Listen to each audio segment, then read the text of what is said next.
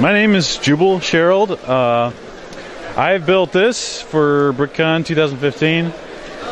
It's been in the works for years. It almost came together in the last couple of months when I realized if I don't build this, nobody's going to build it. So the hardest part was probably figuring out how to get it up in the air. If you look down below, you'll notice there's only 3 places where it's held up. Okay. It's held together by a frame of Technic girders inside, and then a lot of this rockwork is suspended from it.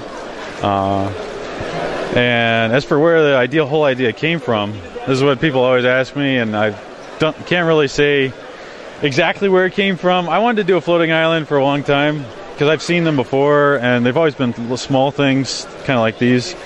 But I wanted to do something that was rather impressive, and this one ended up being really big, and I don't know if I'll ever be able to do something like this again, but I think you certainly met your goal of making an impressive build. Yeah. This is so cool here. I love what you've done with it.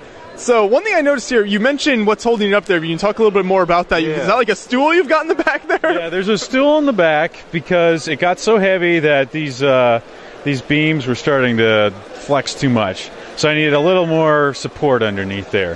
The whole thing weighs about 50 pounds. So to keep it up, I needed, a lot more support than I thought I needed at the beginning. Okay. But I think it's held up pretty well. It's been up at my house for a couple weeks now, and it's been pretty stable here too. So I'm pretty proud of it. So. And if you can talk a little bit more about what's the structure like on the bottom here. You've got like all these different rock sections. How is that all held together? Okay, so each of these rock sections is sort of independent, and they hang from a framework that's hanging from 3 points. It's a triangular truss, and there's 4 of these sections underneath.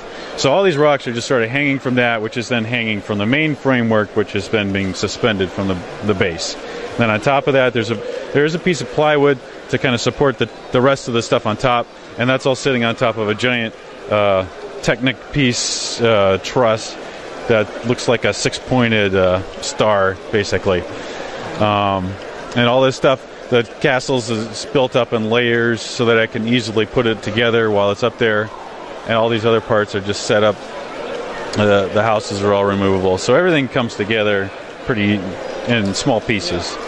Yeah, and this is so neat just because not only do you have all these rock pieces, but also the incredible castle on top. Was there any particular inspiration for that castle, or just kind of started building in a design you liked? I just started building, and then I didn't have enough gray really to make the entire thing because I needed lots of gray for this rock. So I decided, let's make it white, kind of transition into a white thing. And I want to do more arches and have different types of towers, round ones, square ones, triangular. So I tried to get a little of everything.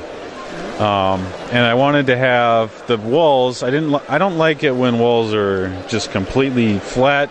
Sometimes that happens when you're just building with one color, so I tried to make everything project out and different tile work and everything. So it's not the biggest thing, but I'm glad I was able to sit up there. It's awful heavy.